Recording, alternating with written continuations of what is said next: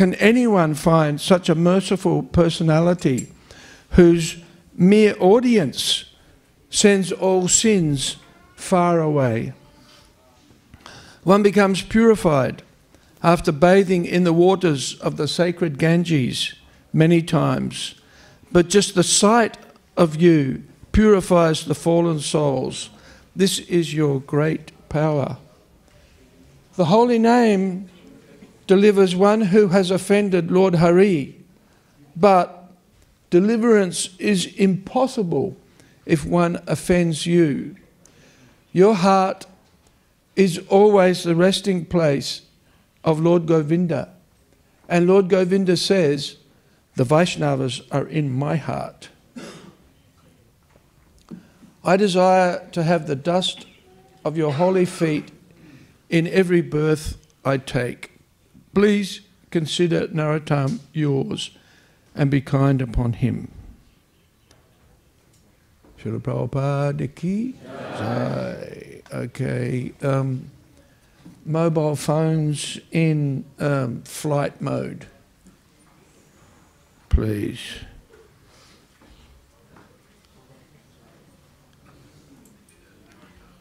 Or at least silent, but probably flight mode is the best, isn't it?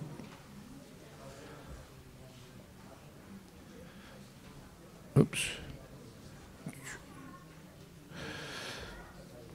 So, welcome everybody. This is the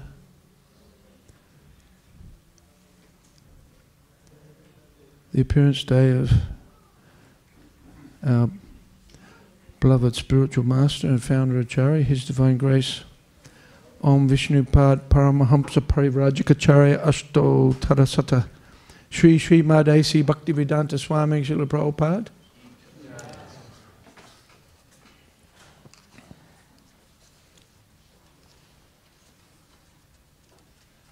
We'll read from this year's Vyasa Puja book. Vyasa Puja is a festival of gratitude. While the word gratitude feels insufficient when we talk about the level of indebtedness we feel towards Srila Prabhupada, it may be the best the English language has to offer.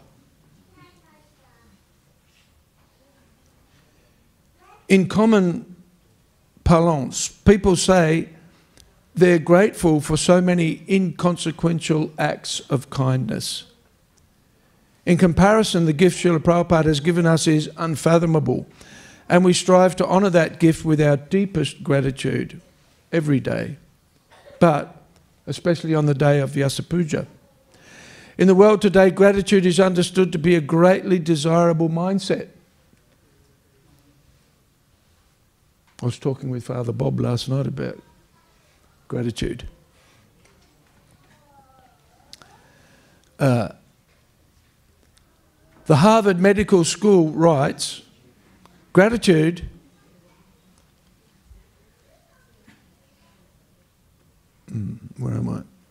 helps people feel more positive emotions, relish good experiences, improve their health, deal with adversity, and build strong relationships.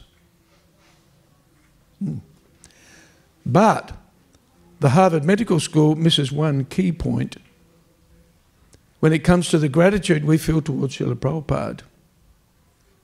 The pain in the heart we feel, especially on Vyasa Puja Day, since we know that no amount of gratitude is adequate to reciprocate the absolute mercy he has shown us. An excerpt from a poem by Kalakanta Prabhu that appeared in the February 1996 issue of Back to Godhead magazine gives some glimpse into what Srila Prabhupada did for us. You could have stayed in Vrindavan, where chanting is most sweet, or moved to Holy Navadweep in spiritual retreat. Your godbrothers had temples there with room enough for you to sit and preach each Gaura Purnima to a guest or two. You could have said, it's Krishna's will, my visa was denied. I may have failed, but now I know at least that I have tried. Your patron said you'd die abroad. Your godbrother just scoffed. You could have said, who'll meet the boat and guide me safely off? You could have had one look at us and said, what have I done? And caught the next boat heading home, unblamed by anyone. The Westerners, you could have said, can go to hell and stay. Who would have disagreed with you? We were well on our way. Instead, you laid your final years like flowers at Krishna's feet. Your guru's smile, your hidden guide, the Thakur's vision in reach. How eternally grateful we are that Srila Prabhupada tolerated such unimaginable difficulties to give us the opportunity of devotional service. Another word that is frequently used on Vyasa Puja Day is indebted or indebtedness. According to the Veda base, the word indebted or indebtedness is used 157 times by Srila Prabhupada in his writings and talks. This mood of indebtedness is in our Sampradaya's DNA, and it starts with Lord Krishna himself. When I was away from Draupadi, she cried with the words, "Hey Govinda, this call for me has put me in her debt, and that indebtedness is gradually increasing in my heart." From the Nectar of Devotion, chapter 21, Qualities of Krishna. Often the word is used to express a devotee's indebtedness to Krishna. Uddhava says to him, "Oh, my Lord." Transcendental poets and experts in spiritual science could not fully express their indebtedness to you, even if they were endowed with the prolonged lifetime of Brahma. Śrīmad Bhāgavatam, Canto 11, Chapter 29, Text 6. And of course, the word is used to describe the disciples' relationship with their spiritual master. Srila Prabhupada wrote to Mantrini Devi Dasi in July of 1976, "It is not possible for the disciple to repay the debt to the spiritual master.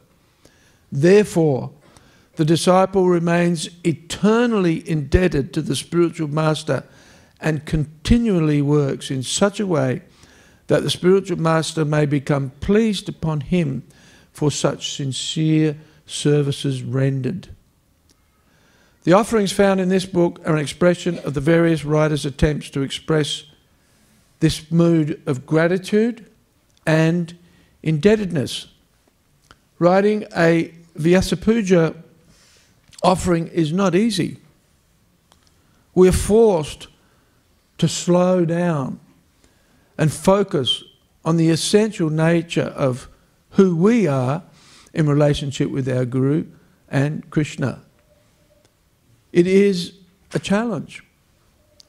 We likely come up with some initial thoughts of what to write and then decide we're not satisfied with them. We may discard them as superficial or cliché. We challenge ourselves to meditate more deeply. Some of us reflect on what our life would have been like had we not come in contact with Srila Prabhupada. A meditation he himself suggests in his purport to Śrīmad Bhāgavatam, Canto 6, Chapter 2, Text 34. We should always consider what our position was before we came and what it is now. We had fallen into abominable lives. But now we have been given the opportunity to chant the Hare Krishna mantra. Therefore, we should always appreciate this opportunity. We are pushed towards feelings of gratitude and indebtedness. By Krishna's grace, we finally are able to express something, albeit falling short of what we wish we could more thoroughly express. Oops. Maybe you can put them over there, John.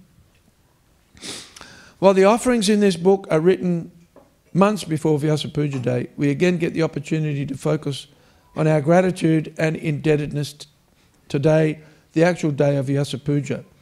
We may be exhausted from the Janmashtami celebration the day and night before. Nobody's feeling that, are they? But we push ourselves.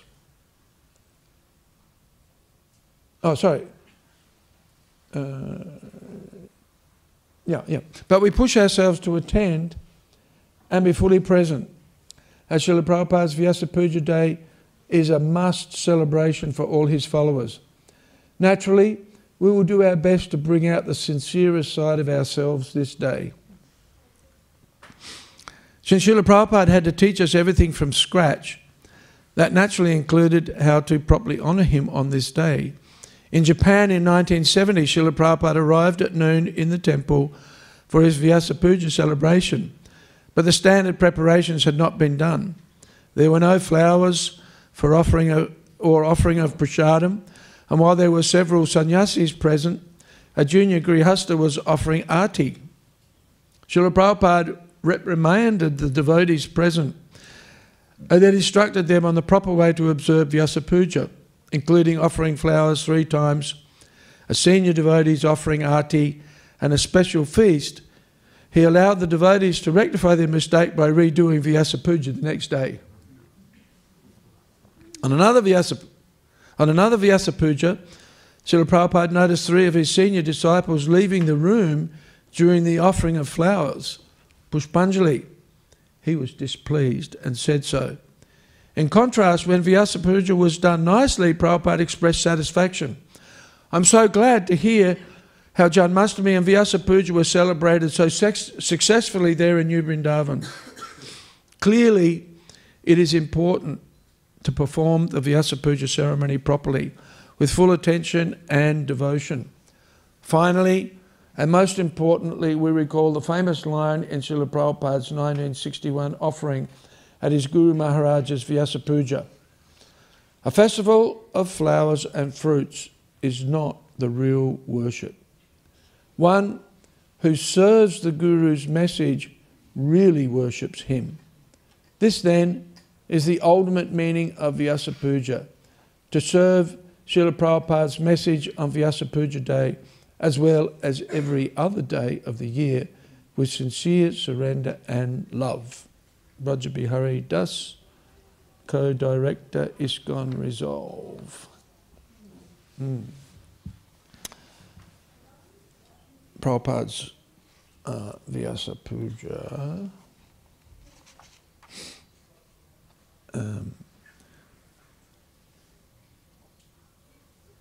Srila Prabhupada wrote the following poem in February 1935 on the occasion of the Vyasa Puja celebration of his spiritual master.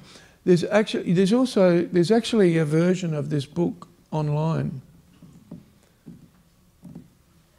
Anybody know where that is? There is a link somewhere if you want to read along. I'll do it in a minute. I got it the other day, a couple of days ago.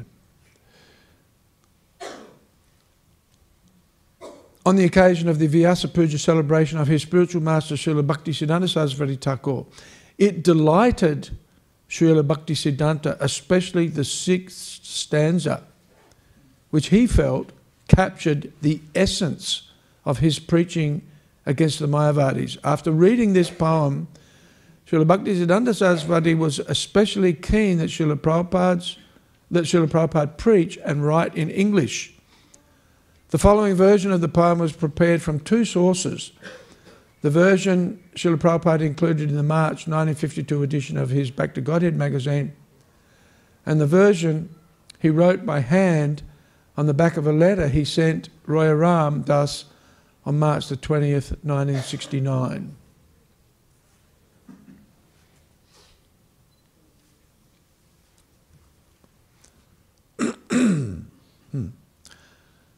Adore ye all the happy day blessed than heaven, sweeter than May, when he appeared at Puri, the holy place, my Lord and Master, his divine grace. O my Master, the evangelic angel, give us thy light, light up thy candle. Struggle for existence, a human race, the only hope, your divine grace. Misled we are, all going astray. Save us, Lord, our fervent pray. Wonder thy ways to turn our face, adore thy feet, your divine grace. Forgotten Krishna, we fallen souls, paying most heavy the illusion's toll.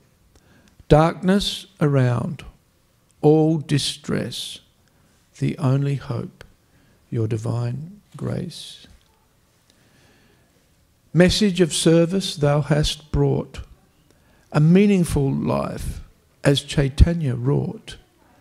Unknown to all, it's full of brace. That's your gift, your divine grace. Absolute is sentient, thou hast proved.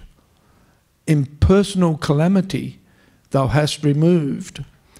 This gives a life, anew and fresh. Worship thy feet, your divine grace. Had you not come, who had told the message of Krishna, forceful and bold?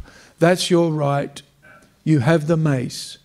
Save me, a fallen, your divine grace. The line of service, as drawn by you, is pleasing and healthy, like morning dew, the oldest of all, but in new dress, miracle done, your divine grace.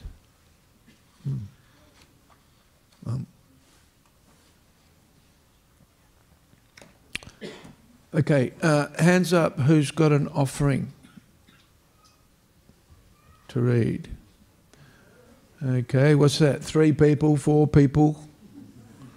That's not very many. Put your arm up high and mighty. Oh, well, at least high so I can see it. Okay, there's a few. Rightio. Okay. I think, Rumbaroo, you must be the most senior here at the moment, I think. Is that right? And then... huh? Yeah, yeah.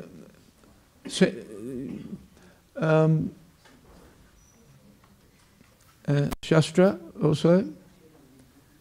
Since you're our guest, Rumbaroo.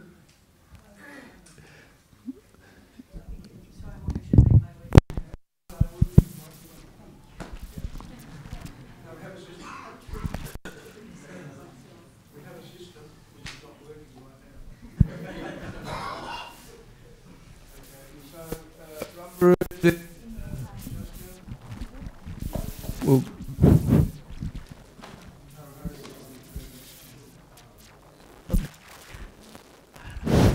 Nama Om Vidaya Krishna Prastaya Bhutale Śrīmad Bhaktivedanta Swami Niti Namine Namaste Saraswati Devi Gaudavani Prachadine Nirvashesha Shunyavadi Paskachadi Shantarine.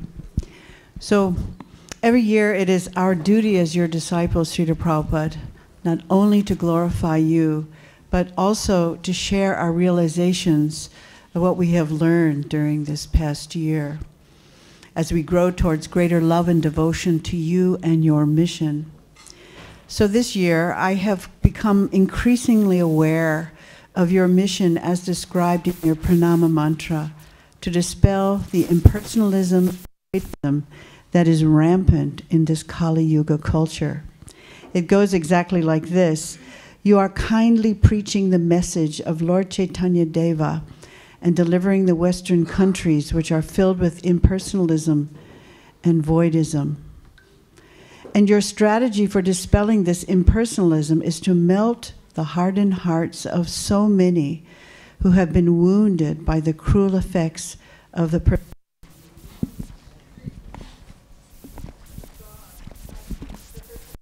lust, anger, and greed. And so you created this international society for Krishna consciousness as a means of reawakening our forgotten loving relationship with God and all other living beings.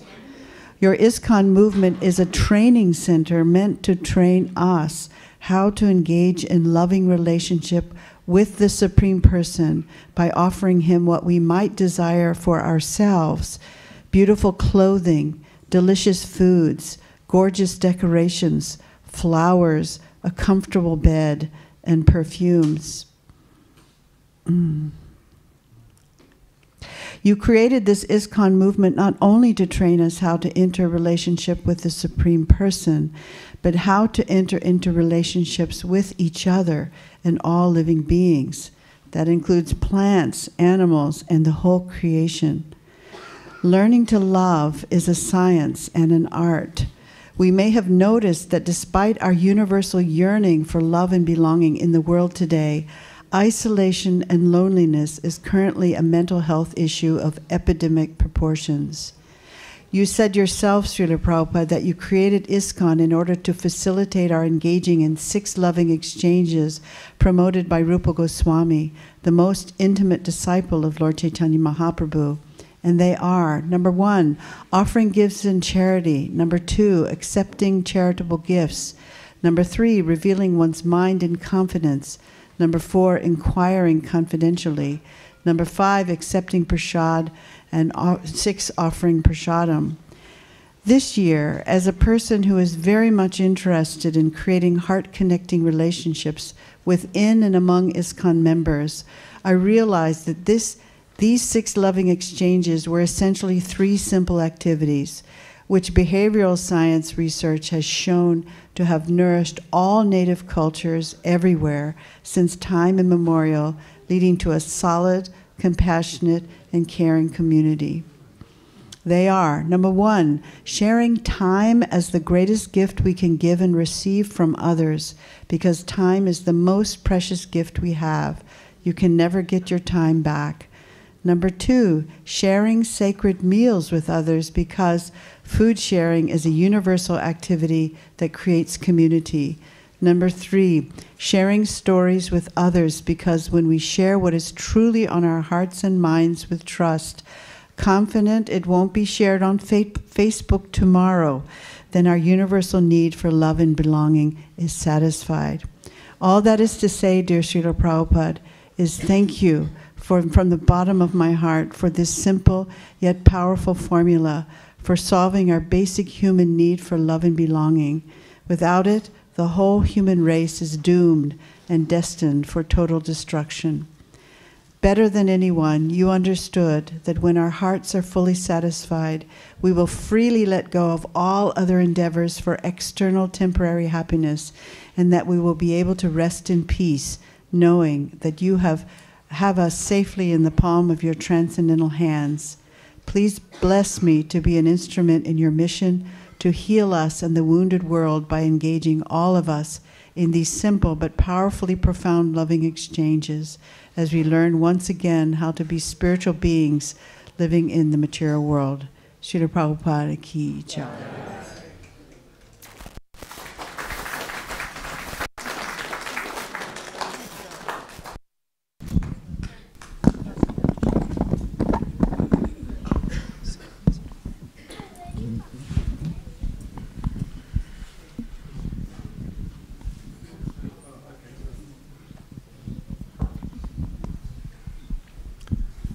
Thank you. I'd like to express my gratitude to Srila Prabhupada for the poetry that he wrote, and it inspires me to do something similar.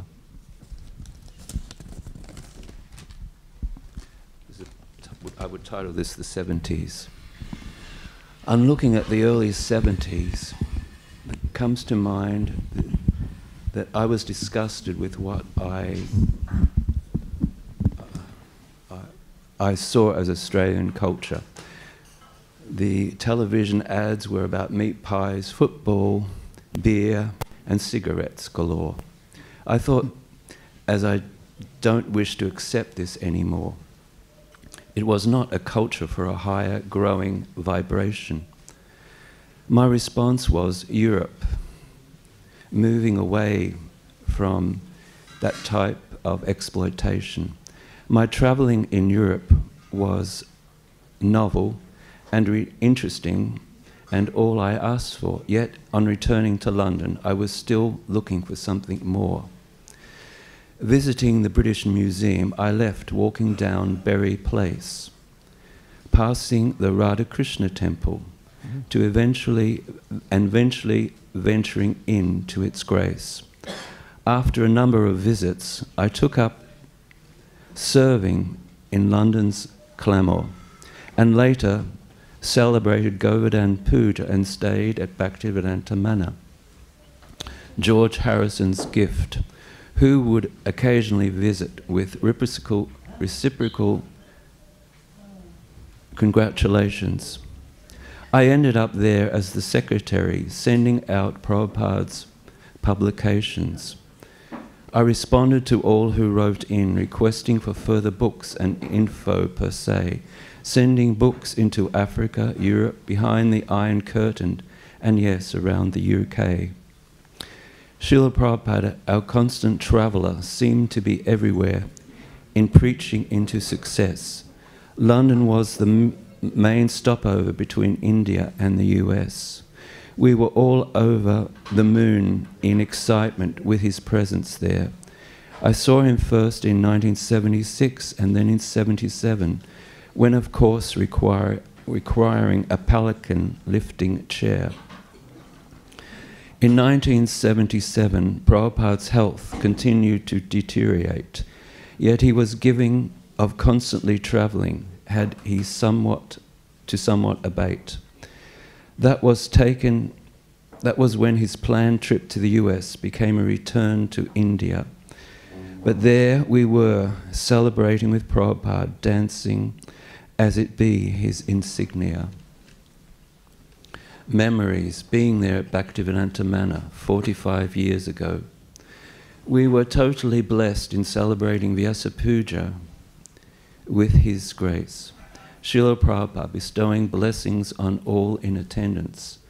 My lifetime reward was that warm smile, now ever remembered, into ascendance. Thank you.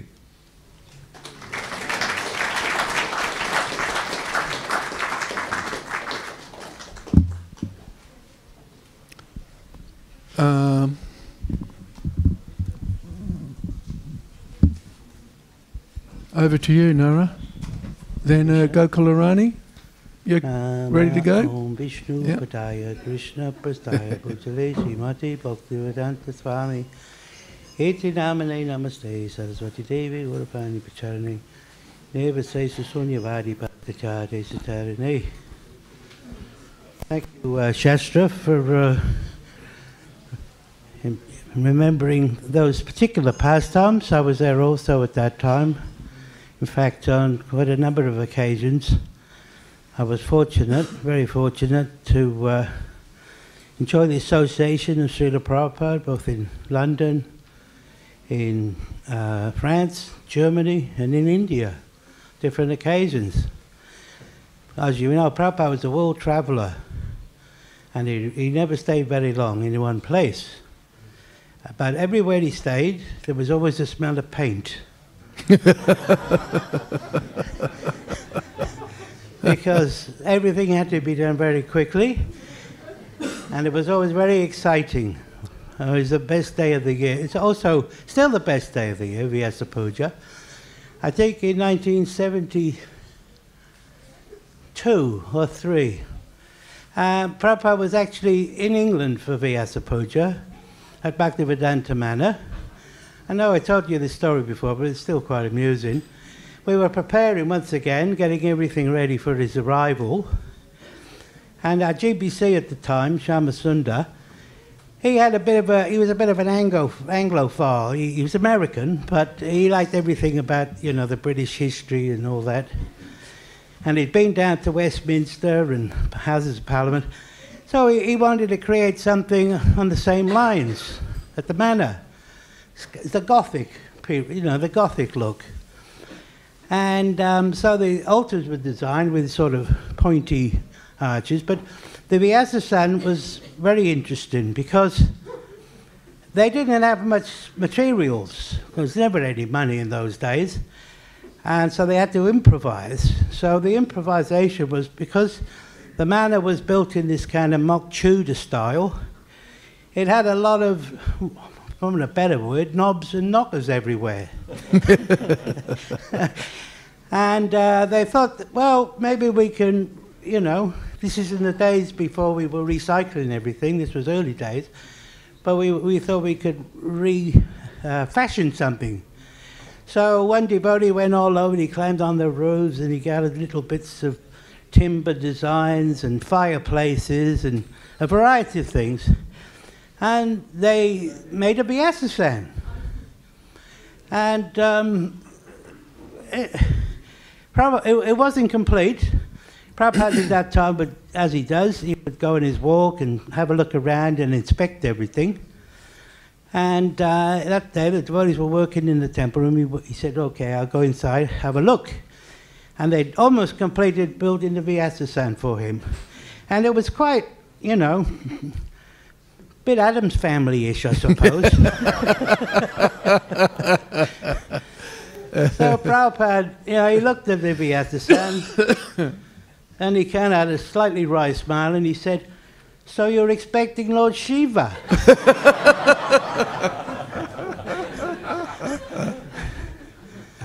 So, yeah, that was very nice. Those moments, those times were very nice. I remember another time, actually. I'll tell a few pastimes because when Prabhupada was there, it was early days, so devotees were trying to introduce Srimati Tulsi Devi.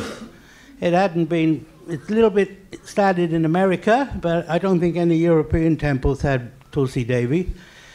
And at the manor, from the olden days, there was a greenhouse, a nice greenhouse. So they decided to make a Tulsi house. So they made Tulsi there. And then once again, Prabhupada was doing his walk, and everyone said, oh, look, Srila Prabhupada, we have Tulsi. So Prabhupada went inside the room, the greenhouse, and looked. And he took off one leaf, and then he tasted. And he said, no, this is not Tulsi. And the devotee was looking after said, oh, well, it's Tulsi's sister, Basil. So Prabhupada said, no, we're not interested in Tulsi's sister. So sometimes the pastimes were very sweet like that, very nice. And the wonderful thing about Srila Prabhupada was always fresh. I don't think he ever repeated anything very much. His stories, his examples. You know, you'd have your ear there. You could go on a morning walk and you'd just be waiting for drops of nectar. It says if you get association with a pure devotee, you're very, very fortunate because it can take many, many lifetimes and you may never get the association. So the greatness of Srila Prabhupada was, I think, that he gave his association. In this Kali Yuga, people have fallen. In other ages, people were a bit more spiritual and they were looking for truth. And they would go, you know, on pilgrimages. They would perform spiritual activities. Kali Yuga people have fallen away quite a lot from all. You see all the empty churches and stuff. So not much interest, unfortunately. So Prabhupada was so kind that he thought, I've got this mission. This is important for all of us to remember that we don't serve Krishna directly. We're not so advanced. So it says we have to serve the servant of the Lord. So Prabhupada received instructions from his own spiritual master, Bhaktivedanta Saraswati Thakur. I think it was 1933 he told him, you speak English, you're an educated man. Why not go around the world? Why not go to the English-speaking countries and spread Krishna consciousness there? Which was a very bold idea in 1933.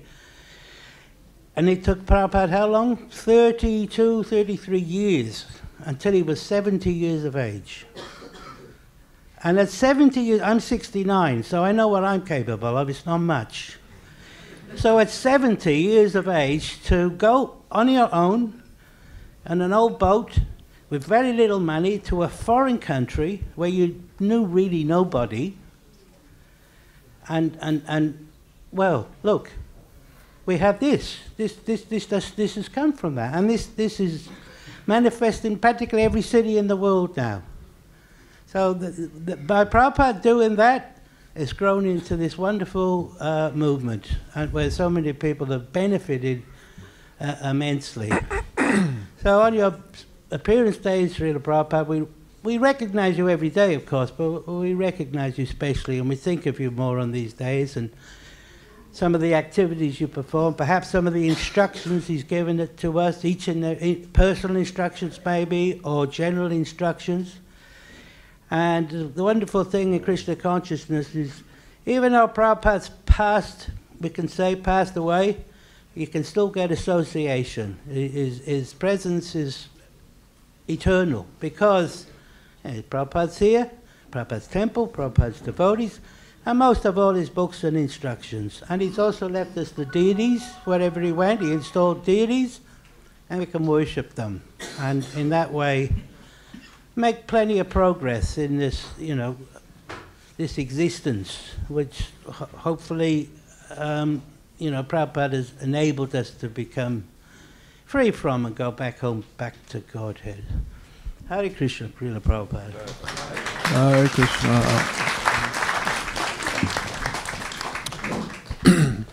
I can see some space on the floor here, so that means we're not jammed in sufficiently enough. So if you can come towards me, there's more at the door. Many more at the door. So just move, please. Yeah, that's good. There's still space here, look.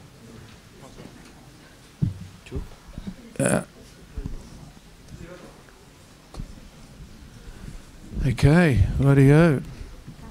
Gokularani, have you got the mic? Where's the mic? Yep, thanks.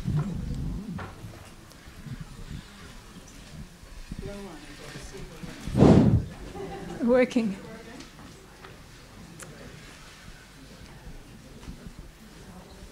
Everyone who met Srila Prabhupada loved him. According to Lord Chaitanya, a man is famous when he's known as a great devotee. That is real fame, and that is Srila Prabhupada. He was and is a great man in Krishna consciousness and truly famous. I first actually saw and heard Srila Prabhupada here in Melbourne in 1974, and he gave a discourse in the Melbourne Town Hall where he stressed to try to understand and prepare oneself to go back to Godhead. That's the business of human life. Everything else is simply a waste of time. And to me, that was like groundbreaking. I thought, but I don't think I could ever join the movement. But then 3 or 4 months later, when I was in London, I joined. And I think it was because the strength of a pure devotee's words enter one's heart. So I think probably that's what happened. Prabhupada was always very dignified in the way he walked, the way he spoke, the way he ate. Even when needing to use a walking cane, he appeared very dignified. I heard one story about when in South Africa he was sitting, they were driving somewhere, the devotees were driving somewhere, and he was sitting in the back seat, and all of a sudden he held on to his walking stick very strongly, and then the next minute they had a little bit of a car accident. So that signified to me that Krishna was always speaking to Prabhupada. He was always in contact with Krishna. Prabhupada once said that see Krishna as your husband and spiritual master as one's father. In fact, when I saw Prabhupada again in London, when we were greeting him at the airport, I had an overwhelming feeling, or I don't know, realisation that Prabhupada was truly my father, and that had been forever, like for lifetimes. Despite having an attachment to my birth father, this was so much greater. And at that same time, when we were greeting Prabhupada at the airport, there were 2 lines of devotees, and Prabhupada was walking down the middle of the lines, and Hemavati, she was the GBC's wife. She said to me, "You've got to lean over so Prabhupada can see you, and lean and show your face." And I thought, oh, I can't be that bold, but she made me do it. And then Prabhupada looked at both of us, and he gave us such a big smile. It was like the sun shining. So that was pretty amazing for me. Although Prabhupada had many aspects to him, he could be very serious and grave, but he could also be very quick-witted and joyful. He would especially like to make fun of bogus gurus. And he described once a yogi in Calcutta who would make a show of detachment, and any gifts people would give to him he would throw in the Howrah River. But then at night he'd come with a net and pull all the gifts out of the river with the fishing net. One other time someone said to Prabhupada, "Today, Srila Prabhupada, you look very beautiful." And he said, "Yes, but why not every day?" And he also liked to tease journalists. And one time, a sort of boldish reporter cheekily said to Prabhupada, "Do you know everything?" And Prabhupada paused for a minute, and then he said, "Yes." So I just think Srila Prabhupada is truly remarkable. Like Narahari was saying, at the age of 69, to travel to America to follow his guru's instructions and to start our movement. He would always say, "I'm just following my guru's instructions." He was always so humble. He would never take any accolades for him. He would always say, "I'm just a servant." And if it wasn't for him, ISKCON would never have happened. Jai Srila Prabhupada.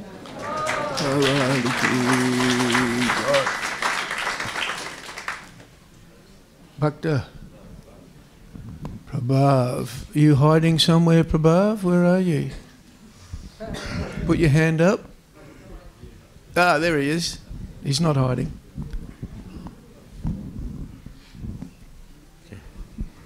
Are you the youngest? You're the youngest of Prabhupada's disciples. Is that right? Yeah. Youngest, but not the least, I'm sure.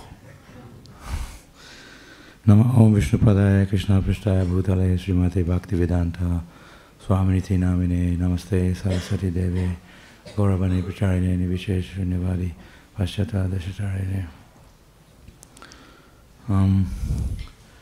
I was just looking at the Transcendental Bhajan Kuti here, and it's reminding me of Mayapur when Srila Prabhupada, in the beginning when he first was staying in Mayapur, they built a hut before all the other places he was staying in there.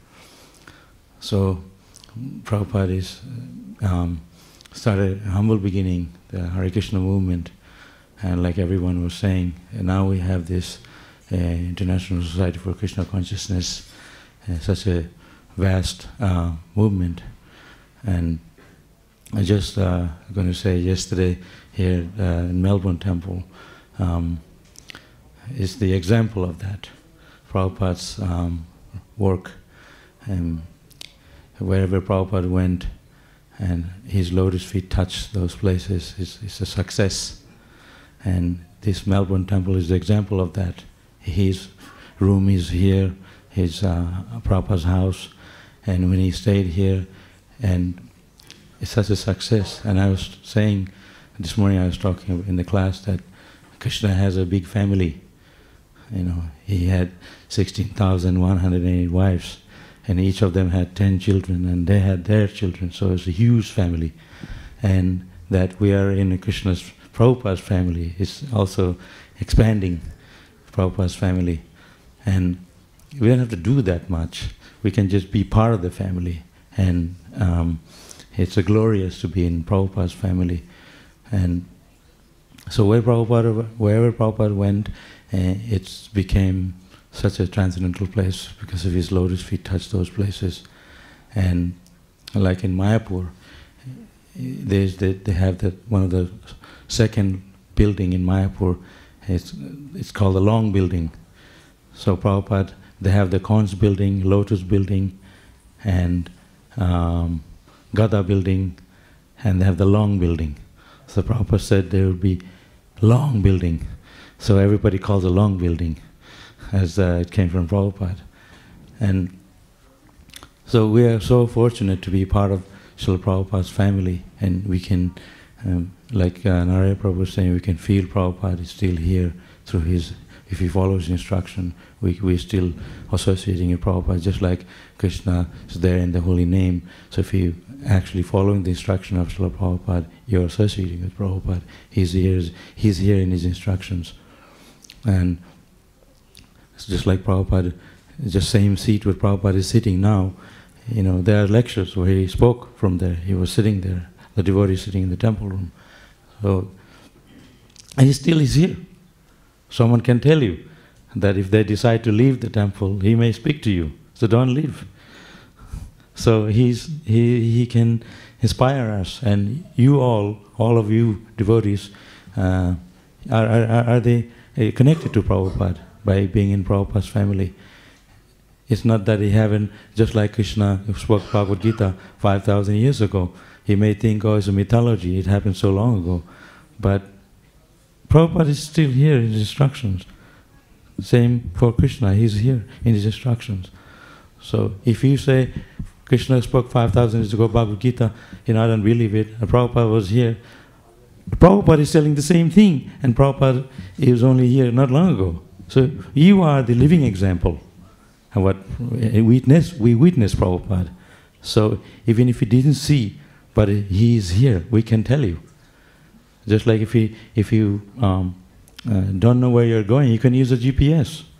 That will tell you. Similarly, Guru Srila Prabhupada has come here. So Krishna comes, or a representative comes to tell us. So yesterday was the Janmashtami, Krishna came. So if we can know Krishna by the mercy of Guru. By the mercy of Guru we can know Krishna. So they are both related. So we have to be, yesterday I couldn't even walk in the temple. It was so packed here. So I feel so good here today because it's a little bit peaceful. But at the same time, we can relish and we can enjoy the hard work of Srila Prabhupada. Like Narayana Prabhu was saying, one single man, elderly man, he went with practically nothing. He took 40 rupees and he brought the 40 rupees back to India. He took a rickshaw with it. And you can see now, so we all are in the same family of Prabhupada. If we can work hard like Srila Prabhupada worked hard, success is just there. We are in Prabhupada's family. So nobody is left out. Every one of us are very important because we are in the same family. Srila Prabhupada ki jai. Hare Krishna.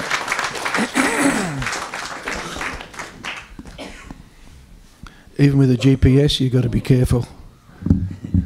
Yeah. Jnana Samudra, where are you? Please raise your hand. Jnana? Up the back there. Haribol, pass the mic over to Jnana Samudra, please.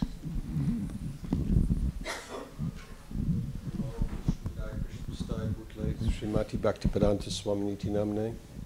Namaste Saraswati Devi Gauravani Vicharne Nevasesha Sunavari Paschachari Dastane. So once again, we've had a very ecstatic festival. Thanks to the devotees and Srila Prabhupada, we've come in association of the spiritual world. I was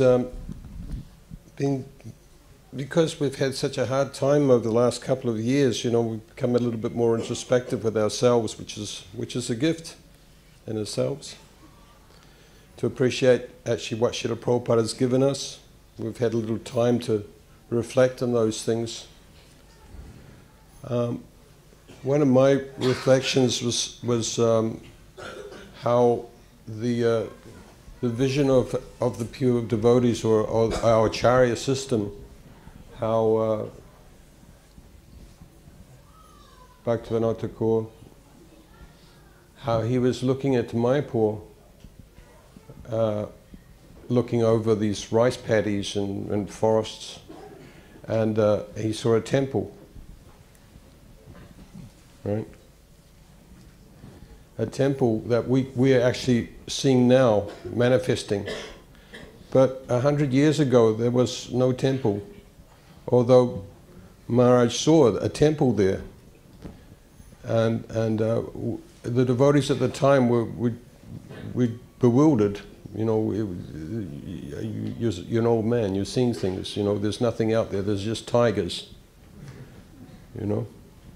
But Maharaj saw this temple, a magnificent temple, and now we're seeing it. We're seeing the vision of our Acharyas manifesting in the same way like Srila Prabhupada, when he came to Melbourne Temple, there was, 65 of us. We were boarding on Maharaj. Los Angeles was always in front, They had about 85 or something, and we had about 65, so we were getting there. But even then, Prabhupada, when we asked Prabhupada, well, what do you think? And Prabhupada said, too small, So Prabhupada, he could see that, he saw everybody here, everybody in this temple room, not to speak of the temple room and the kitchen and this compound. He saw you people, you devotees. He saw you here. I mean, we couldn't see at the time all your personalities, but Prabhupada did. He saw every one of you sitting before him, and he said, "Yeah, it's too small. We can't pack anymore." And of course, there's a few spaces here, but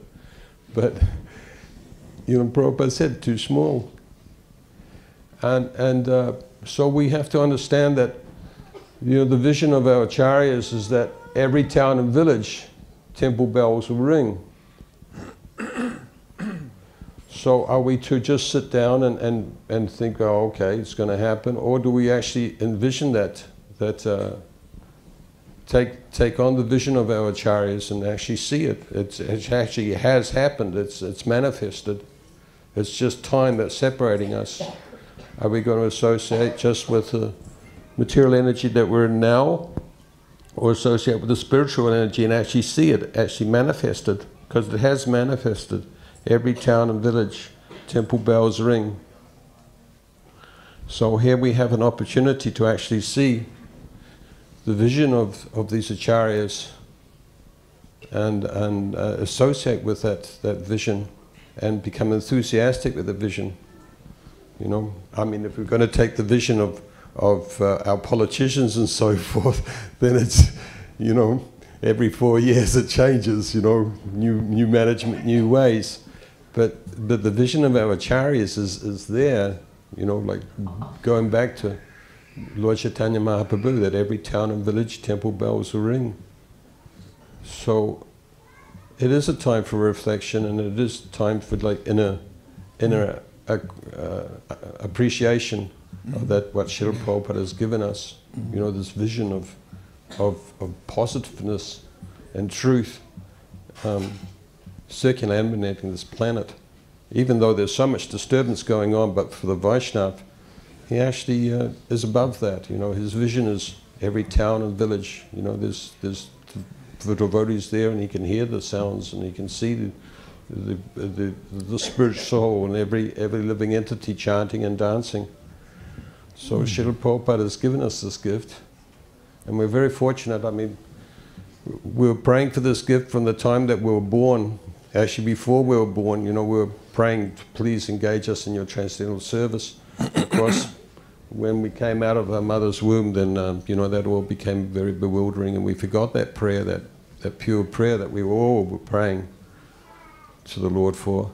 So now Srila Prabhupada has given us that gift again, so that we can actually engage ourselves in the loving service of Radhavadava and the service of the Vaishnava-acharyas.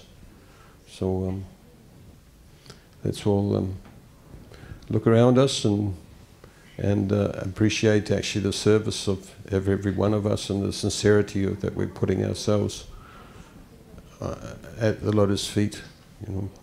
And I'm sure that you know, our realizations will become more and more and more and more and more wonderful as we engage in devotional service and chant and read and associate with Srila Prabhupada and his devotees. So thank you very much.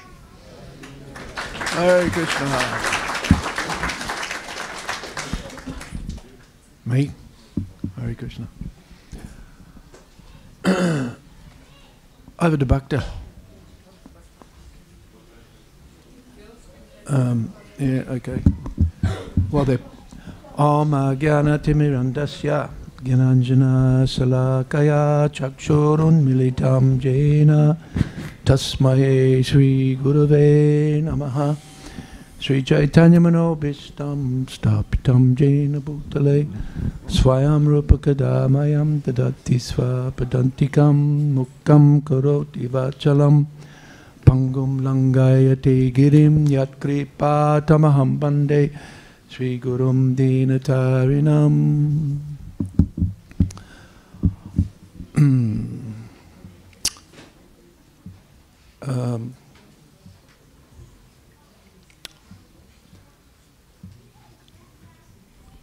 Dear Srila Prabhupada,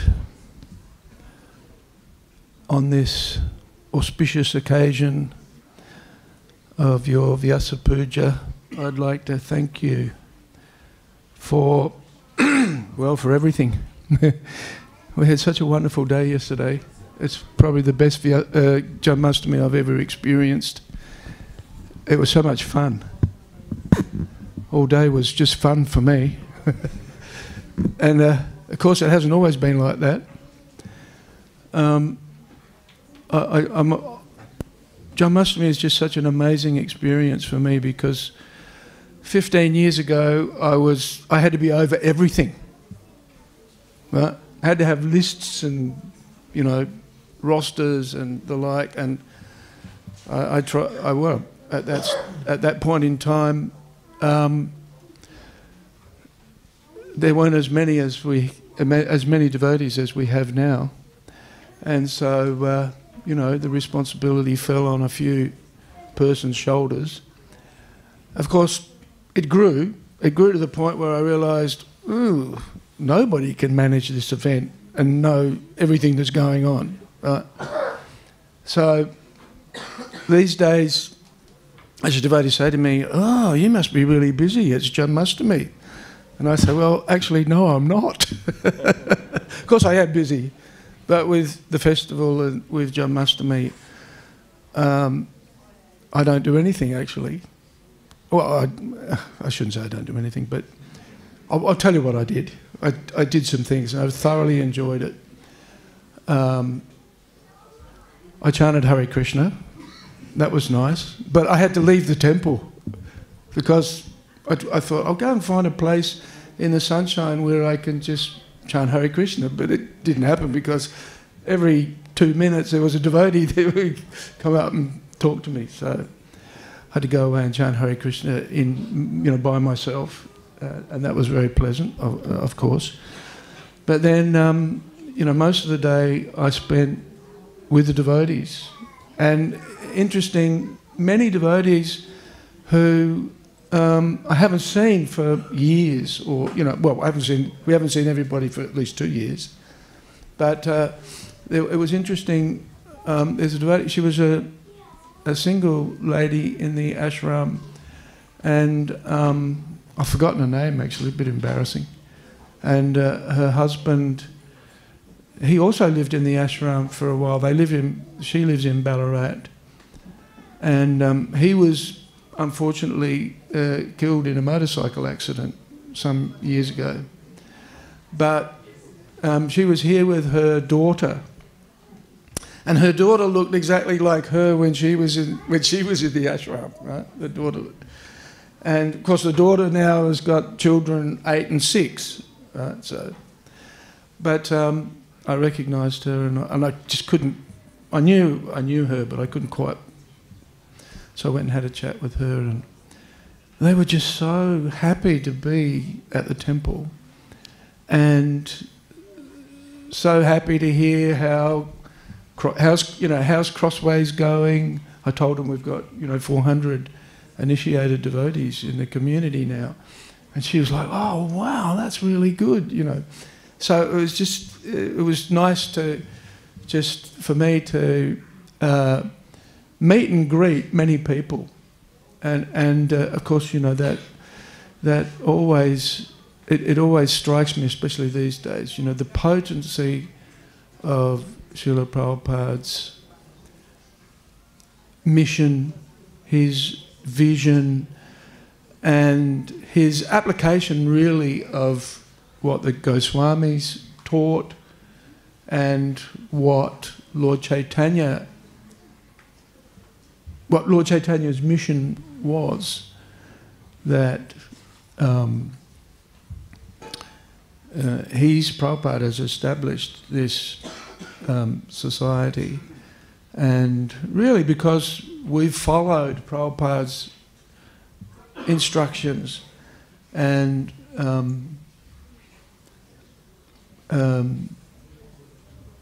putting in place effectively the vision of Lord Chaitanya and the Goswamis and the Acharyas, we're seeing our community expand. And this is, it's not magic in one. Well, it is magic, right? Prabhupada said this is his magic, right? But it's not rocket science. It actually can be duplicated, and it is being duplicated. Nice point that Gyana mentioned was that this is happening, and I think Nara also, this is happening all over the world. But it's certainly very satisfying for me to see on Janmashtami just the quantity of devotees doing so much service. And I guess the luxury for me is I can just walk around and talk to people and make friends and re-establish relationships. And, sometimes I feel a bit embarrassed by that, and, I think I'm not doing anything. But then at the same time, had an interesting experience.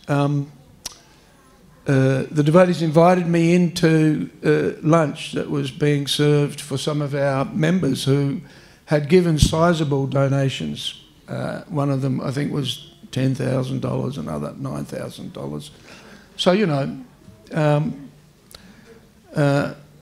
significant contribution to keeping this festival and certainly the temple ticking over. And so Ojasvi invited me in and introduced me to the devotees there that were supporting the temple, and I got the opportunity to thank them, and which is important, So even though I might not be doing anything kind of physical, at the same time, the responsibility of connecting with people and just thanking them for the service, it's actually very, very, very, very important. And then one of the gentlemen said to me, "We really appreciate your devotees because they're giving us so much good advice." And I said to him, "Yes, well, Hare Krishnas are pretty good at giving people advice, that's for sure." I hope it was good advice. And he said, "Yes." He told us, "We don't believe in God, we know God."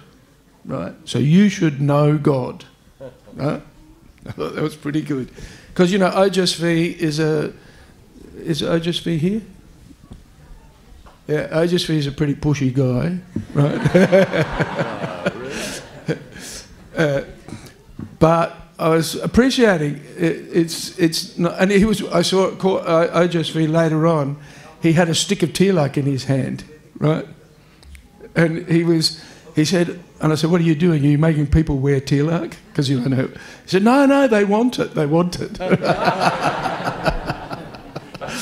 So, but I was thinking, how practical is that, right? This is, if you want people to belong to the Hare Krishnas, you get them to wear tilak, right? Pretty much straight away. So, but it made me appreciate Srila Prabhupada, because Prabhupada was a strong preacher, right? He got people to become devotees, and got them to participate. So I was appreciating how these devotees were contributing to our efforts, and so in their small way, of course, you know, giving a $10,000 or $11,000 donation is not a small thing, I guess, but showing some appreciation for what they're doing. And of course, that's something we should, you know, Braja Bihari was mentioning gratitude, and gratitude is so important. And so I was appreciating also, you know, this is my opportunity to show appreciation. And I just introduced me later on. Was it you? I think somebody introduced me later on to one lady who donated $15,000 worth of ghee to keep our ghee supplies running for the whole year, right? So, you know, obviously, you know, we appreciate the support, and I appreciate the support, and especially the support of all of you as well. It was really enjoyable, and the sets of clothes. Who's our DD set? Soa? Madhuri. I didn't see Madhuri yesterday, and I'm not sure if Madhuri's here today either. And of course, isn't she? Oh, COVID, yeah. So Madhuri also, she's a rather diminutive devotee in one sense, small devotee, but she's done a wonderful service. I was really appreciating the sets of clothes, the DD sets, really beautiful. Radha Ballabha's wearing the set that we offered yesterday, but also the night set was really, really well done too. That was just amazing. So thank you to Madhuri's contribution. And you know, the cream, well, actually the midnight arti for me was really very, very special with Gyana and Jai Satya. Gyana and I have been doing artis together since 1979. And it's, you know, when you're leading the arti, you're thinking, are these guys going to keep up with me, or what's going on? Right. But Gyana and I have been doing it for so long together. We always finish at the same time. You know, we've been doing. So that was really, and of course the DD's just looking so beautiful, so special. And Nrsimha Mataji's kirtan, she's a top kirtan leader. Yeah, that was a fantastic choice. But the cream of the evening was the boys' drama. And if you didn't get to see the boys' drama, I highly recommend you see the replay, because it was super, super funny. And it was so fun. And the kids were laughing and clapping and banging their feet on the floor. They were enjoying it, but so were the parents. They were laughing and laughing and laughing, right? Because the boys were taking the mickey out of their parents. It was so funny. And Siddhanta dressed up as a classic or a typical Indian mum. And he was... So that was really, you know, that was so entertaining to see. And especially, you know, to see our the younger devotees, our future, well, hopefully our future, and their enthusiasm for Janmashtami, and the girls as well, I have to say. The girls' performance of the Gita, that was also very accomplished and very polished and very inspiring, actually. The boys was comedy, so that got more laughter and more, you know. But the girls' performance also was very special. And they pushed me, actually. I bumped into them a few days before and they said, "You've got to come to our performance, 8:15, we're on." So I went. So, yeah, it really, Janmashtami and of course Vyasa Puja is such a great opportunity for us to celebrate and to participate, and it's all really due to Srila Prabhupada and Prabhupada's disciples as well. You know, Srila Prabhupada is like, you know, he says Krishna is the powerhouse and the parampara connects us to Krishna. And through that parampara, that energy of Krishna consciousness is channeled or directed. But we can, and if one's faithful to the parampara and basically repeats the same message and puts that message into practice, then the same potency can come through us. Right? This is our philosophy, and so we can see what an amazing channel or what amazing conduit of energy and power is coming through Srila Prabhupada. Right? When I heard about Srila Prabhupada, I used to think he was a towering giant. When I heard the stories about the things that he did and how he impacted devotees' lives. And then when we installed Srila Prabhupada, when Prabhupada came in the early 80s and we installed him on the Vyasasana, I thought, wow, Prabhupada's just a little, he's so little. But of course, you know, that's an illusion, because the potency that comes through Srila Prabhupada, and for me, I never met, many of us, we haven't met Srila Prabhupada in person, but we met him through his disciples. And because those devotees repeated the same message, they taught the same thing that Srila Prabhupada was teaching, when we followed those instructions, we got the same benefits. It didn't matter that we didn't get it direct. It doesn't matter.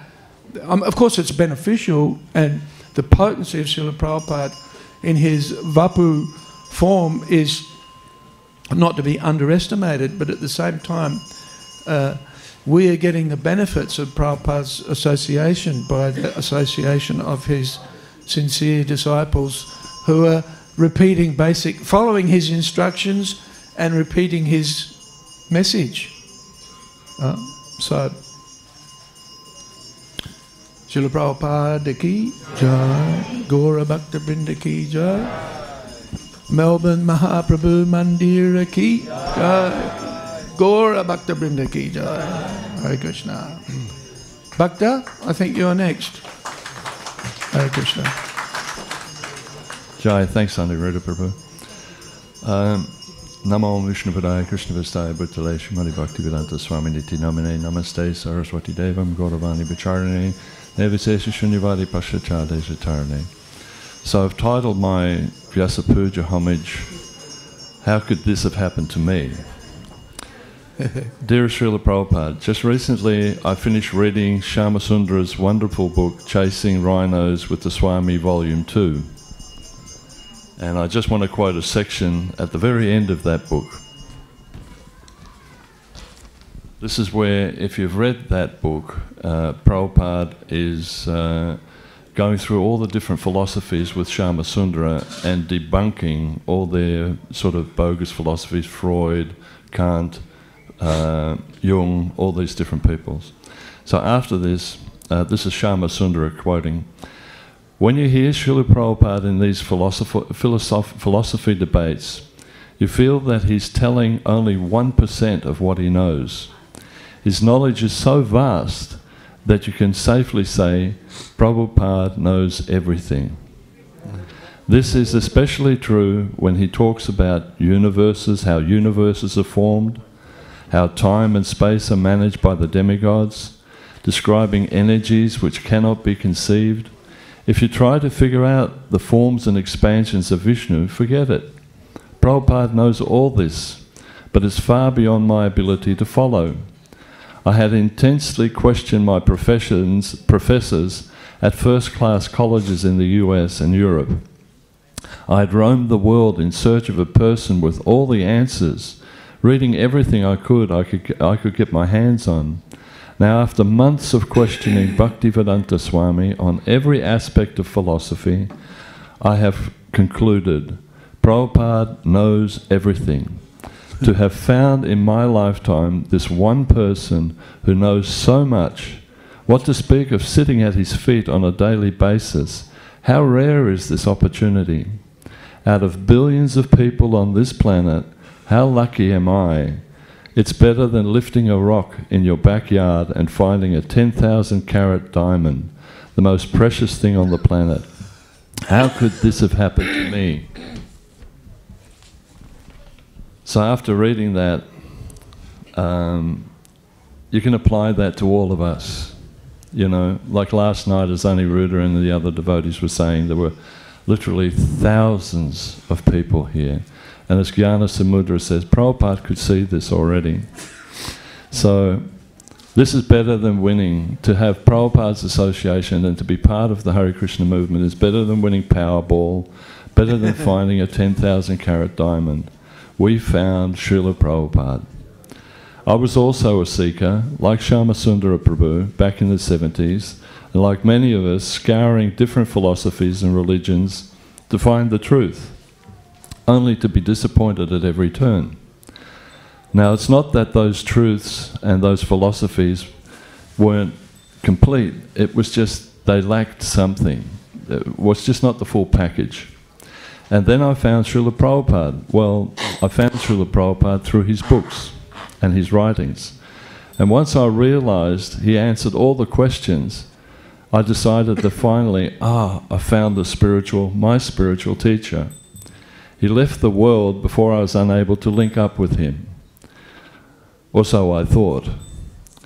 In my years in Krishna consciousness, I found that Srila Prabhupada remains with us and will do so for the next 10,000 years in his writings, his teachings, temples, his murti form, and above all, in the remembrance of his early disciples. He is still the valuable gem, the priceless artwork, the grand prize for all of us within the Hare Krishna movement. How could this have happened to us? And so we're so fortunate. In my service, working with different faith traditions, I'm constantly reminded of that great fortune. Thank you so much, Srila Prabhupada, for coming into my life and answering all my philosophical and religious questions and providing the means by which I can know and serve the Supreme Lord and slowly rectify this big-bodied, conditioned living entity. Your grand disciple, Bhaktidas. Srila Prabhupada ki jai.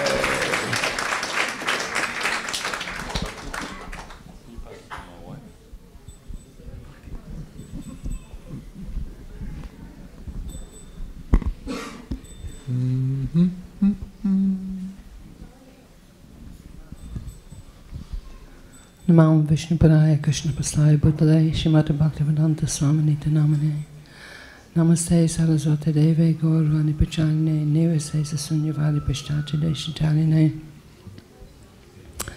Dear Srila Prabhupada, yesterday was Sri Krishna Janmashtami, Lord Krishna's appearance day. And today we are celebrating your appearance day. So today I would like to first of all thank Lord Krishna for asking you to come to this material world. And then I would like to thank you for agreeing to come. You gave us everything. This material world is empty, and everything in it, everything we strive for materially, just a blip on the screen of our existence. Here today, gone tomorrow. You taught us that we are not these material bodies, that we are souls, and that therefore we create everything we experience around us in our existence through our consciousness, and that therefore we should lift our consciousness to our original spiritual consciousness, Krishna consciousness, because only then can we be truly happy and fulfilled, because only then are we being who we truly are, the soul in our service to God. And not only did you tell us this, you gave us the means to do it in such a way that we can absorb all our senses in service to God.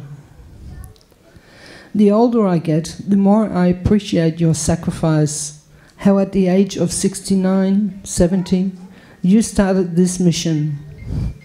To me, this proves you were truly empowered by Krishna to fulfill his request. This material world is full of challenges, even within this movement.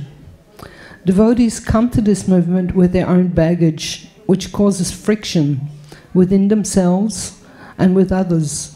It is not always easy. And we hear of many that have left the association of the Vaishnavas.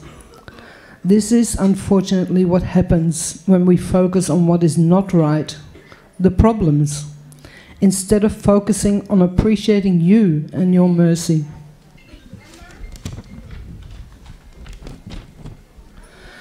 You have given us everything.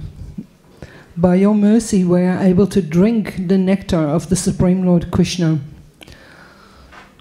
Through our ears in japa, kirtan, classes, through our eyes in seeing the form of the deity, through smell with wonderful fragrances offered to the Lord, through touch in touching the form of the deity, and warm hugs with so many Vaishnava friends, and through taste in honouring delicious prasadam, whether a simple khichdi or the many amazing festival feasts we experience throughout the years. Dear Srila Prabhupada, thank you for everything. And thank you for allowing me to remain in the association of your wonderful servants. Without you, we are nothing. And thanks to you, we have everything. Thanks to you, we are real. I beg to remain your humble servant, Bhaktivedanta.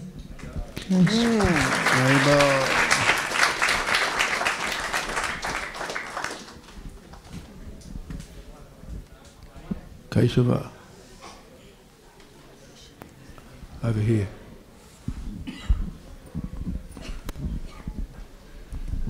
Five minutes. I've got 5 minutes? Yeah, well, it's 25 past now. Okay. Jai Srila Prabhupada ki. Yay!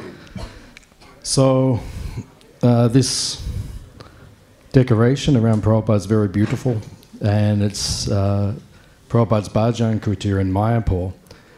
And when Prabhupada first went to Mayapur and he first saw that Bhajan Kutir, he'd just come from Mumbai, and he was staying with very wealthy life members.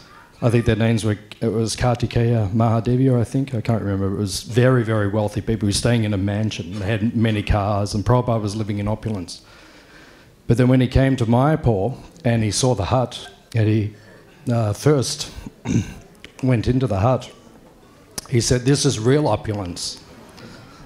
He said, this is how a Brahmana lives. This is Brahminical opulence. So it's such a beautiful hut. And there were many pastimes in that hut. Prabhupada had, it's still there now. Bhavananda Prabhu, he said to Prabhupada when they started building things in Mayapur, he actually said to Prabhupada, should we remove the hut? And Prabhupada said, no, keep it for historical purposes. So when we go there, we can see this is where Prabhupada was. And Prabhupada was standing in front of the hut and he said, this is what we were. And then he said, and this is what we became. And he pointed to the TOVP, which wasn't there yet. But, yeah, Prabhupada, and this is what we will become. So now, you know, Prabhupada's hut is there, and then next to it is TOVP. So we see where Prabhupada began and where it's gone to, or where it's going to. So there were many pastimes in that hut. Prabhupada had one half to himself, and the other half was for his disciples. And it was very austere. And Tamal Krishna Maharaj used to tell about how austere it was. And Prabhupada, as devotees been saying, he was so powerful and so determined. He was just on a march to take over the universe. And basically you had to come with him. And he was concerned about his disciples, but sometimes he couldn't offer so much facility. And they just had to put up with all sorts of austerities. And sometimes I think about that, because now look at, the opulence that we live in. This temple and so much opulence. But Prabhupada's first disciples, they had to go through so much austerity to establish the movement. So Tamal Krishna Maharaj said that they were sleeping. Prabhupada had half the hut, and they had the other half. And then there was a veranda out the front, which you see when you go there. So Tamal Krishna Maharaj was sleeping on the veranda, just outside Prabhupada's room. So Prabhupada took rest about 10:30. Everyone took rest. And Prabhupada gets up at 12:30, because Prabhupada starts translating. So Tamal Krishna Maharaj was sleeping on the balcony just outside. And he was asleep in the dark. I don't think there was electricity then. There was no electricity? No, there's no electricity. So he's in the dark, and he's asleep on the balcony, and the next minute he feels someone kicking him. So he wakes up, and he looks up, and it's Prabhupada's looking over him. And Prabhupada said, "You were snoring." And Tamal Krishna Maharaj looked up, he's startled, and he said, "I was not snoring." And Prabhupada said, "No, you were snoring. Go and sleep somewhere else." So what do you do? It's Prabhupada. He's telling you to go and sleep somewhere else. So he gets up in the dark, and he just wanders off into the dark. And then he said there were three options. There was a pile of sand, a pile of rock, and a pile of steel, because they were building it must have been the conch building, the Lotus building. So he walks off into the dark. And he chose the sand because that was the softest option. So he slept on the sand. He comes back the next morning for Mangalati, and and the day starts going. And Prabhupada didn't even say "Oh, where were you? Did you sleep okay? Did you find?" Just keep going. That was it. Prabhupada was just on a march to take over the world, and you just had to keep up with him basically. And now these days, we get upset if we don't have enough facility, or I didn't get enough gulab jamuns for lunch, or whatever our austerity is now. Or I didn't get enough puris for prasadam. It's like I didn't get enough flowers to make my garlands. Yeah, and the leelas continue. So we're very spoilt now, and sometimes I reflect on this, especially when I saw the hut. I walked in, it makes us remember how simple it was in the beginning. But Prabhupada had a vision, and he was ready to take over. And that's his march. He's trying to take over. So we're all here just to assist him. Aniruddha Prabhu told me the other day that this year there's been 160 devotees who are now ready for initiation or have taken initiation. Just this year, 160 new devotees getting initiated. I mean, what an offering to Srila Prabhupada. What an offering. Aniruddha Prabhu and his team, what an offering to Prabhupada. And, we're very fortunate. Last week we had a award ceremony. It was this week, was it? Yep. Oh, it was this week. Tuesday. Yeah, sorry. Yeah, time's flying. When you're in Prabhupada's movement, time becomes a little irrelevant. So on Tuesday, was it? Yep. We had a award ceremony, and 7 of our devotees, they completed their Bhaktivedanta qualification. Very well. So, very, very nice. So we started in 2003, we started Bhakti Shastri, then we did Bhakti Vaibhav, and then we did Bhakti Vedanta, and now we're doing Bhakti Sarvabhauma. And my good friend Atul Krishna Prabhu, who is one of the devotees who also joined here in Melbourne, who's now involved in education around ISKCON, he said there's only 1%, there's 650 temples in ISKCON. Oh, only 1%. 750 now. Is it 750 now? Yeah, a lot. Yeah. Oh, okay, sorry. So it's 750 temples in ISKCON now, and only 1% have this level of courses in the world. That means there's only 6-7 temples in the whole world that can offer you a Bhaktivedanta course, a Bhakti Sarvabhauma, a Bhakti Vaibhav, Bhakti Shastri. This is one of the best temples on the planet.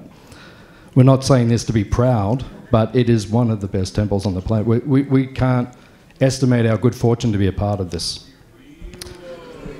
Srila Prabhupada ki. Okay, so we've got one offering that has had a lot of effort put into it. Gopavrindesh Prabhu has prepared another superlative offering for Srila Prabhupada on his Vyasa Puja. He's going to offer it to Prabhupada now. It's a... you better tell us what it is, Gopa. So I may not do it justice. But you may not either. But anyway. Om Jnanatimirantasya Jnanajanashalakaya Chakshurunmilantam Jnana Tasmai Shri Gurave Namaha. Namo Vishnupadaya Krishna Prasthaya Bhudale Śrīmad Bhaktivedanta Swami Namine. Namaste Saraswate Deve Gauravani Pracharine Nirvishesha Shunyavadi Paschatya Deshatarine. Hare Krishna.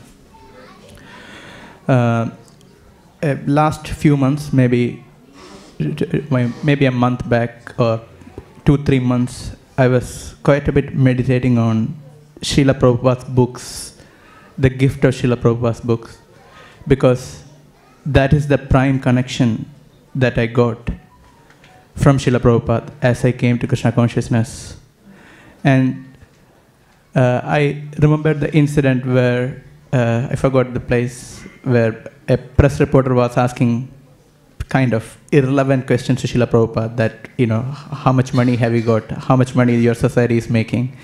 And Prabhupada was completely disinterested in the question. And then, I can't exactly remember the past time now, but the devotee there showed, these are his books. So then the reporter asked about the books. Immediately Srila Prabhupada became very happy. And he started speaking about the books. So Prabhupada was very happy about the books. And I was thinking about the glories of Srila Prabhupada books. And then as I was thinking, just some ideas would come to my mind. And that turned into verses. So it was going on. So I started with 1 verse, then 2 and 3. And in a matter of 1-2 months, it became 20 verses. Then I, we got it translated, and Rasamataji helped, Rasanandari Mataji helped to edit it, and also Prana Prabhu also helped to edit it. And then maybe 3 weeks back, I was speaking to Govinda Hari Prabhu. So Govinda Hari was telling me, we were discussing about the verses, then he was telling, there is more there, so better you explain it, you write it. So he said he can edit it. Then I started writing, so then it came out to be a small book. Digitally I have about 150 pages, and if it is normally maybe more over 100 pages. So I'll just read the Sanskrit and the translation, but the digital book I'm offering to Prabhupada, the digital copy, and I'll send it to everyone as a digital copy later sometime. And Govinda Hari Prabhu put a lot of effort to create a video around it with the help of other devotees who can sing very well, and also with the nice footages. So without wasting much time, I'll just quickly... Yep. If you can't, what he's saying is, if you can't read it, you can also watch the video. Hare Krishna. So the offering is Srila Prabhupada Kripopahārastavaha, meaning glorification of merciful gift of Srila Prabhupada. Subhakti bhavartha sudhabhivarshinam bhavan mahodara kripa swarupinam parampara jnanarvim namamyaham sushastra rashim Prabhupada te kritam.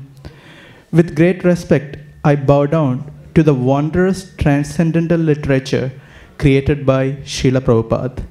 They shower nectarian pure devotional purports, and like the sun, brilliantly radiate spiritual wisdom from the bona fide disciplic succession. These books are the manifest forms of Srila Prabhupada's most magnanimous mercy. 2. Mahaprabhu Prema Sudhaika Samputam Mahantarupadhyupadesha Sambhrutam Namami Siddhanta Manortha Puranam Sushastra Rashim Prabhupada Te Kritam. Srila Prabhupada's transcendental books are the very receptacles that carry Sri Gauranga Mahaprabhu's love within this world. Their very composition is the teachings of great devotees such as Srila Rupa Goswami and other stalwarts of Vrindavan. Srila Bhaktisiddhanta Saraswati Thakur desired for you to author books that will be fully potent for the deliverance of the entire world. In the form of your books, the desire of your spiritual master has materialized. With deep gratitude, I bow down to the transcendental books written by your divine grace.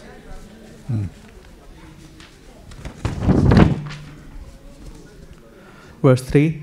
Tamonthakanam alikho manasvinam hiteratoyam kripaya mahamuni pura puranani yatha namamitam sushastra rashim Prabhupada te kritam.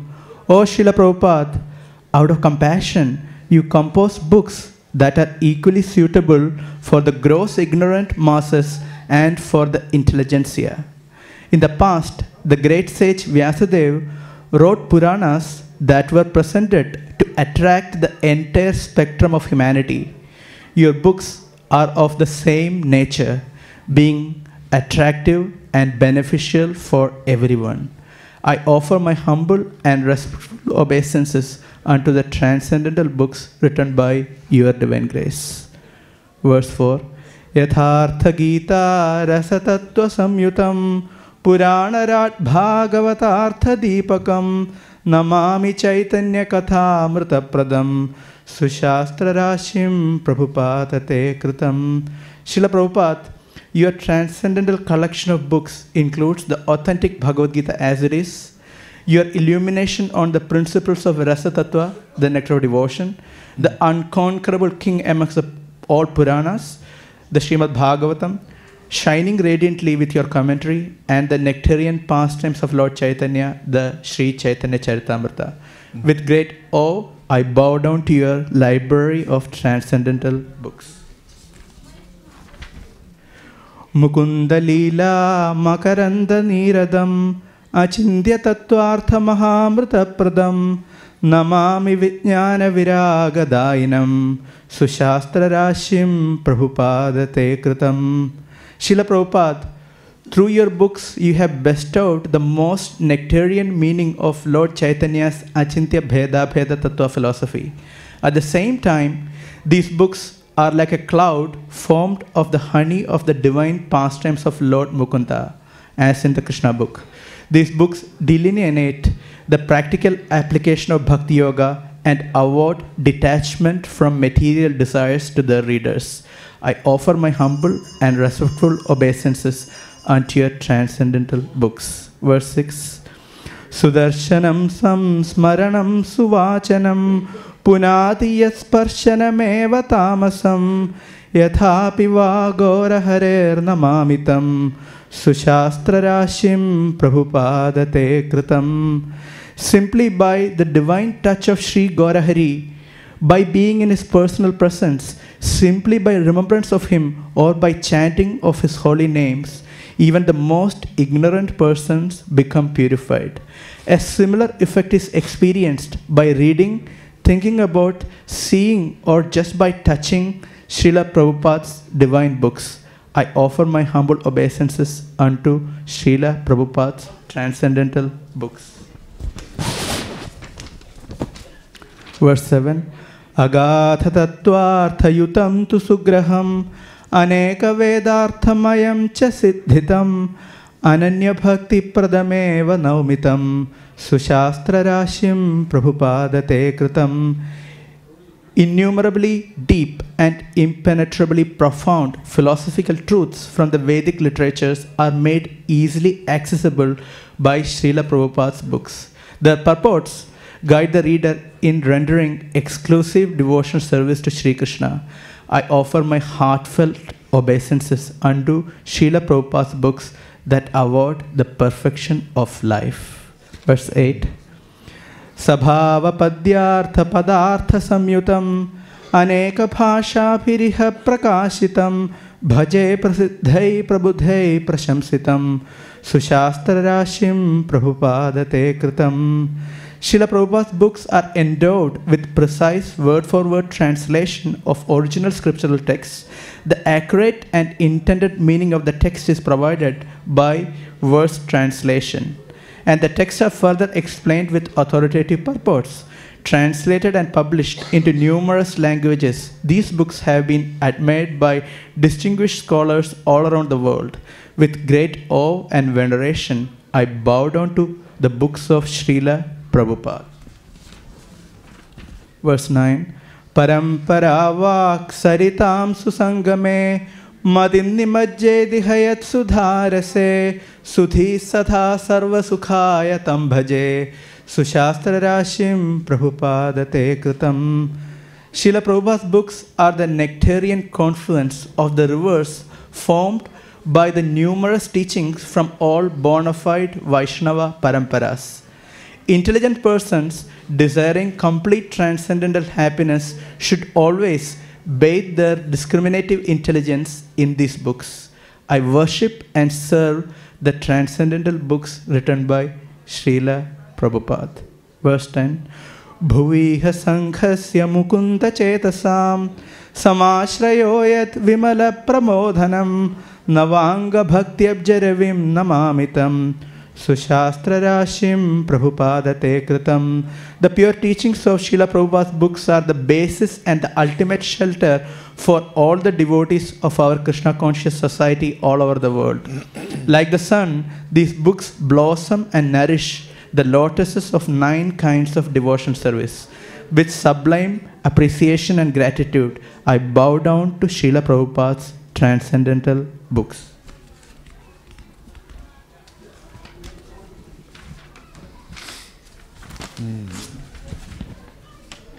Tadichaya Bhaktivedanta samphritam ajayathayam tu kalau samarpitam namami sakshat harivang mayam param sushastra rashim Prabhupada te kritam. Srila Prabhupada, as decided by Lord Sri Krishna, you appeared in this age of Kali specially to deliver these law books of Bhakti Yoga. They are the direct manifestation of the divine instructions of the Lord for humanity at large. I offer my humble and respectful obeisances unto transcendental books written by your divine grace. Verse 12. Yathaiva bhaktir hridaye prasidhyati tathaiva yo darshayati kramat hare sugupta tattvani namami bhaktidam sushastra rashim Prabhupada te kritam. By reading Srila Prabhupada's books, bhakti is established in the heart. As the reader's understanding of these books translates into practical devotion service in their life, these books further reveal more confidential truths about Sri Hari to them. I offer my humble and respectful obeisances unto Srila Prabhupada's transcendental books. Verse 13. Kripardra Gauranga Manovyathaushadham Prakirtanam Yat Prachura Pracharanam Bhavagadam Deha Bhrutam Bhajamatam Sushastra Rashim Prabhupada te kritam. Wide and profuse distribution of Srila Prabhupada's books is the panacea for the transcendental anxiety for the suffering conditioned souls experienced in the soft and compassionate heart of Lord Gauranga. Let us worship and serve Srila Prabhupada's transcendental books, which are the cure for the living being's disease of repeated birth and death. Verse 14. Gurum chatatam paramarthinam priyam sukheja dukkhe suhridam cha sarthikam namami mateva cha santona pradam sushastra rashim Prabhupada te kritam. For devotees who are seekers of the absolute truth, Srila Prabhupada's books serve as their instructing spiritual master, as their supportive father, as their well-wishing friend standing by in both good and bad times, as a faithful companion in their spiritual journey, as a consoling mother who is always present in time of distress, and as their beloved in their life. I offer my humble obeisances to the transcendental books written by Srila Prabhupada, which take so many roles to guide and guard their readers. 15. Bahuni durgani taran gurorgira upattatapodi kripa mayopiyam nishitha vela swalikho namamitam sushastra rashim Prabhupada te kritam. O Srila Prabhupada, you happily accepted countless hardships to carry out the order of your Guru Maharaj Srila Bhaktivedanta Saraswati Thakur. In his service, you conquered innumerable obstacles to establish and spread the Krishna consciousness movement all over the world. You authored these books during the midnight hours out of deep compassion for the suffering souls of this world. I offer my humble and respectful obeisances unto your transcendental books. Verse 16. Mukunda padabja paraga saurabha samira samparka sudha pradayinam namami tadvismridinashanam nranam sushastra rashim Prabhupada te kritam. I offer my humble and respectful obeisances unto Srila Prabhupada's transcendental books. They carry the nectarian breeze laden with the fragrance of saffron dust particles from the lotus-like feet of Lord Mukunda. Being imbued with such transcendental potencies, these books destroy forgetfulness of Krishna in the heart of the reader who come in touch with them.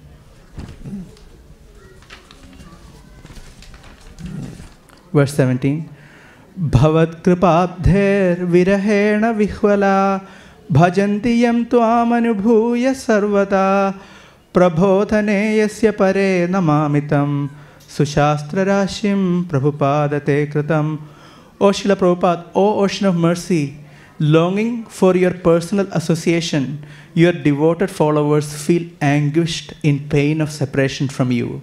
They are pacified by experiencing your personal presence in these divine teachings of your books. They worship these transcendental books by serving them perpetually. I repeatedly offer my heartfelt obeisances unto the transcendental books by your divine grace. Verse 18.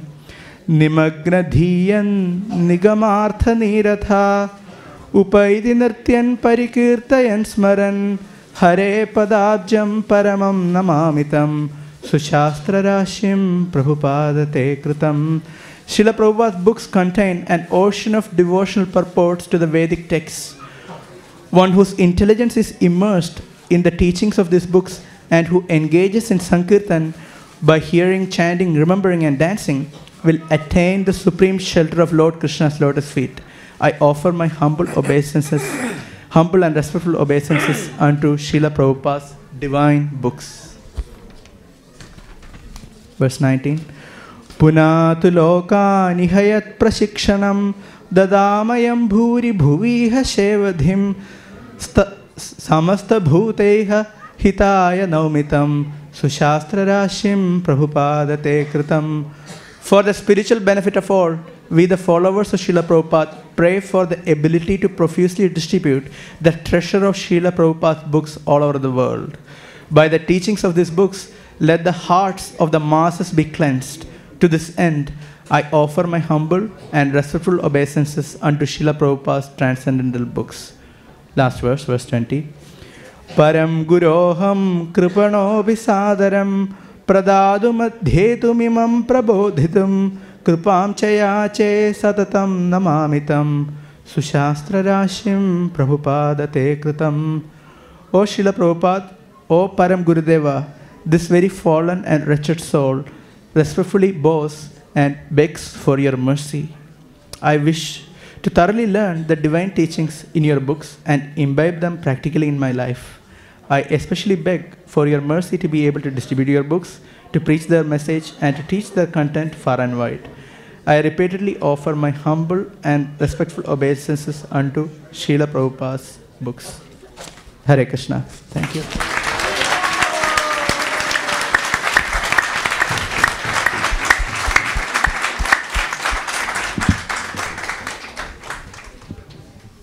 Just something that he happened to be thinking about over the last couple of months. Thank you, Bhaktivedanta Prabhu.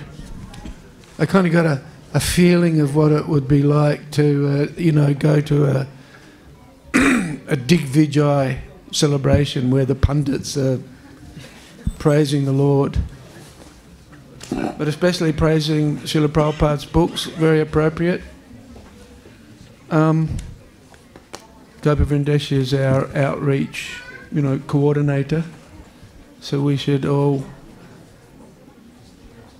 support his prayers and meditation by increasing our book distribution. We had, in the Christmas marathon last year, we had 130 devotees went out on book distribution, and we sold $10,000 worth of books, something like that. Made a profit of 60,000. And we only have, 3 or 4 book distributors in the ashram, so that means all of you are doing book distribution. So let's take inspiration from Gopavrinda's beautiful meditation on Prabhupada's books. What did Prabhupada say? Double it. Double it. We had 10 verses from him last year in glorification of Srila Prabhupada. Now we've got 20 this year. So that means we've got to also double our book distribution in the Christmas marathon. We're already doing pretty good this year so far, actually. The results are quite good. But thank you, Gopavrinda Prabhu. Very relishable. Now, I think we should do Guru Puja. What do you think? Is that right?